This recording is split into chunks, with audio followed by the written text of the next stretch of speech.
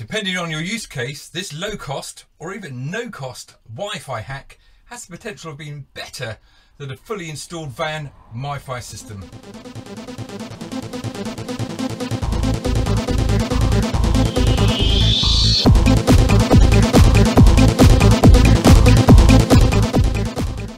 So we've all been there, of course. Outside the van the signal's fine, you've got a data package, and yet you're getting your 4G down.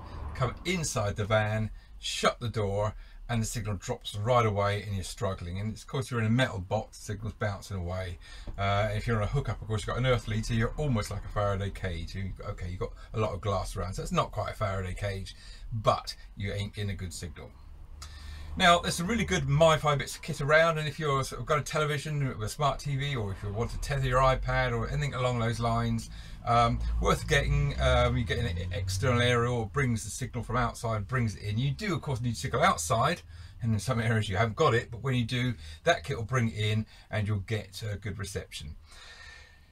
But for someone like me, I can't really justify that kit, and I suspect there's other people out there like me, because I don't have a television, I don't have my head in social media all the time, but sometimes I do want to get online because I want to perhaps check a message or look at a map to see where I'm going the next day, or maybe book a campsite or anything along those lines. It's not a great deal of use to justify, you know, all the kit, but I'm struggling, and I'm waving the phone near the window or hanging over into the cab where I got the big sort of windscreen to try and get signal coming through.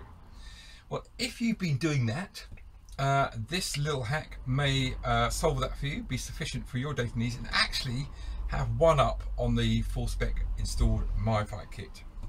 And quite simply, you may have the solution ligging around in your drawer for no cost at home, or if you haven't, the cheapest chip on eBay, and that is an old phone.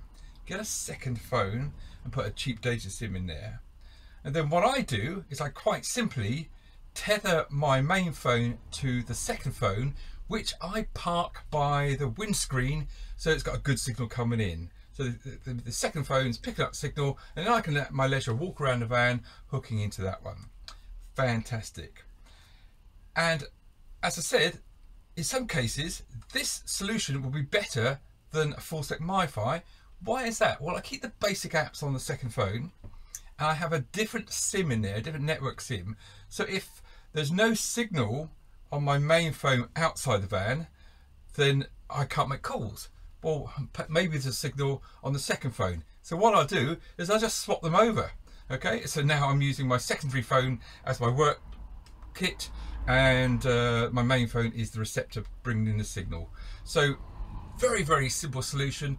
If you can't justify the big kit, no cost or low cost MiFi solution.